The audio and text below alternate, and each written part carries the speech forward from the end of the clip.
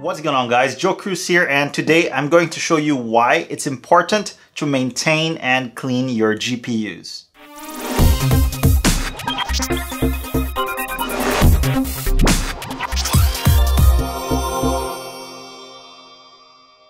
Alright, so what we have here today is a GTX 1080 Founders Edition, and I got this for $200, and I'd say that's a pretty good deal. But this thing is nasty looking, and there is no way I am putting it in one of my builds. So I'm taking this opportunity to show you guys how easy it is to clean and maintain your GPU. I will also have a before and after benchmarks to show you guys the difference. I have tested this GPU, so we have the before performance, but before I disassembled this, I just want to remind everybody that most manufacturers will actually void your warranty if you tear down your GPU. Although some manufacturers will let you change your thermal paste or your cooling solution to an aftermarket one, such as a water block. So if you guys aren't sure, make sure you contact your GPU's manufacturer and verify it with them.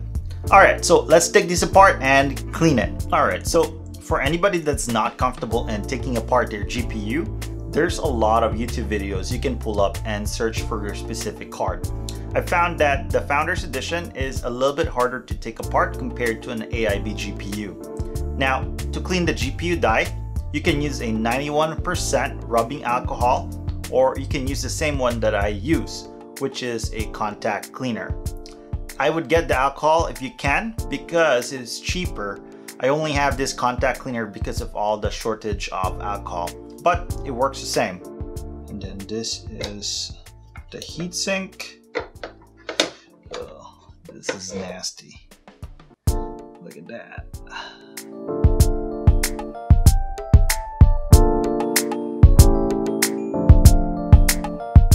Alright, so since this fan is really nasty, I am taking this outside. I don't want all of this dust to fly around this room. I'm gonna use my air to pretty much clean this. Hopefully I can clean it pretty good. I'm gonna bring everything with me just so I can clean it properly.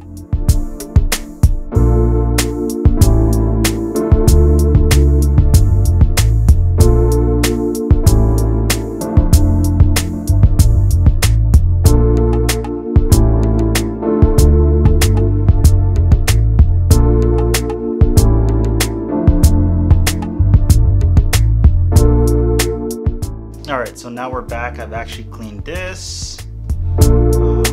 Yeah, that's a big difference.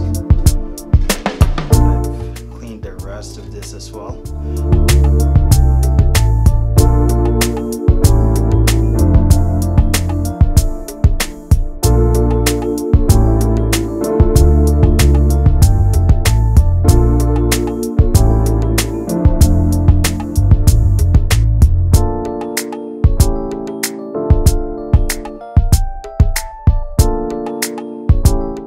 Alright, so since a lot of our thermal pads are actually bad, I'm gonna have to replace them. I'm using my kitchen scissors because I can't find any scissors at all, but it should work. And I got this ones, the thermal pads from eBay. They're pretty cheap. It just takes a while to get here. Just make sure you get the same thickness. So that's what I'm gonna use.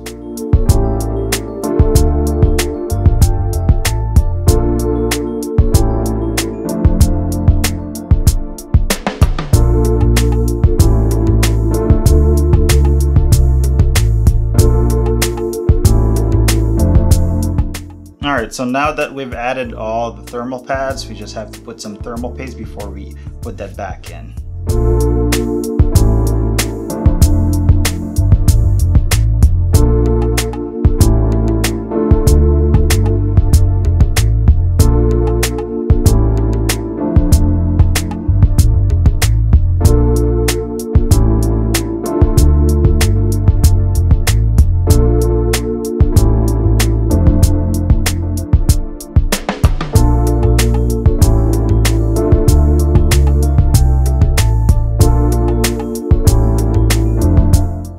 Alright, so for this one, the way I actually clean this is I use a WD-40. It'll make it look like it's new.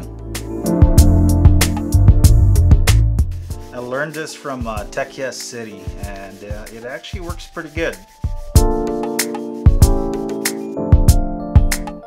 So this one actually has a thermal pads over there too. I'm actually gonna replace that as well. This one is a lot thinner, so we're gonna have to use something different.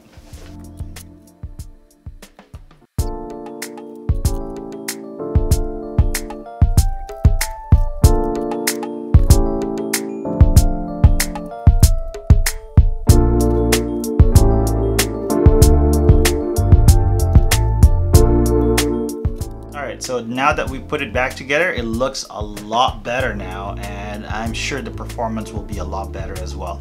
All right, let's go ahead and test this now, and I'll show you guys a before and after right after this. All right guys, so here are the benchmarks side by side. So what I did here was I actually put the fan at 100%, that way they're both controlled. Also, I made sure that my room temperature was the same the whole time. As you can see, the freshly cleaned GPU performed about 10 to 12 Celsius cooler. It also was able to maintain a higher clock speed of 1810 megahertz compared to 1607 megahertz. And as for our average FPS, it's 227 FPS versus 214 FPS. That's about 6% difference.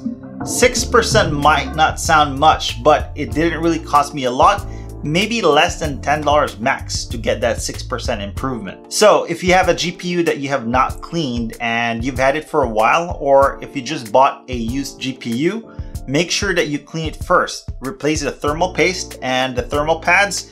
It won't cost you much, and you may be able to gain some performance and better thermals. And right now is the time to read some of your comments from my last video. This one is from Enba Aparo. Not sure how to pronounce that. I think it's Russian. Anyway, he said, "That's neat little lamp you have behind you. Is there a story behind that?" Actually, I bought that because I see a lot of YouTubers with some type of light in the back, and I thought my background was too plain. Awesome build and good job on giving your buyer a break. Stay safe, bro. So I gave him a break because I think he's a nice kid, and sometimes when you're kind to people, they tend to be kind to others too. So at least that's what I'm hoping. And that's it for this video, guys. I hope you find this helpful and entertaining in any way. If you did, please give me a thumbs up. Also, please get subbed. I have a lot more PC content lined up, and the next video will actually be the announcement on how I will do the giveaway. If you guys don't know about the giveaway, I will be giving away a brand new XFX RX 580 to one lucky subscriber. So stay tuned, get subbed, and I will see you guys in the next video. Peace.